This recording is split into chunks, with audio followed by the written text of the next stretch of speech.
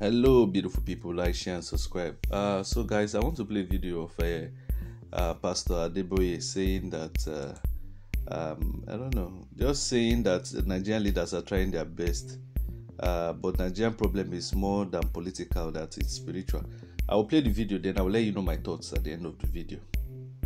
I've come again this time around because it has become more and more clearer to us that the problems our nation is facing is more than political.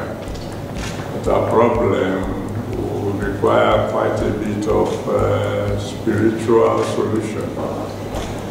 We as a country are blessed.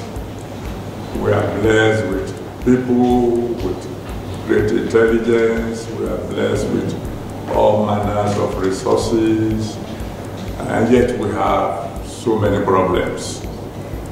And it's not as if the people in authority are not trying their best. They are doing as much as humanly possible. And I will find that when you have problems that are beyond human's ability to solve, then you call on the Almighty. The reason we call him the Almighty is because he has the power to solve all problems. And so we have been going around in our own little way to support the efforts of all the various governments and parastatals to call on the Almighty to come to our aid, because we need help. You see, nothing pains me more than when people cannot say the truth. How is this man going to say, this man of God going to say that, what do they call it, Nigerian problem is spiritual? Is it the wastage of money that is spiritual? Many of the governors are wasting money.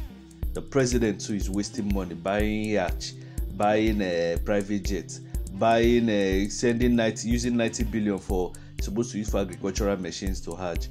Wasting a lot of money on the things that are not important. You understand? The small money that you say you don't claim and you're saying now is spiritual. This man has been saying the same thing since his ministry started. Go and watch his previous videos. He even said Naira will fall down. So is he a real man of God? Or are we not to question people if they are doing wrong?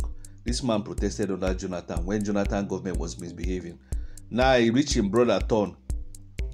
If he protest. I don't know, people that attend all this church. Me, I cannot attend this church and feel good though, because I will just be seeing the man as a two-mouthed man. A man that if you don't have principle in this life, you're not a person. Anybody that doesn't have principle. Do you understand what I'm saying? So it's coming out to tell us that we should persevere, be what, be spiritual. People are just wasting money up and down. The small one that is there, you say people should wait, increasing their salary, doing mago in judiciary, and you're coming here to say Nigerian problem is spiritual. Nigerian problem is man-made.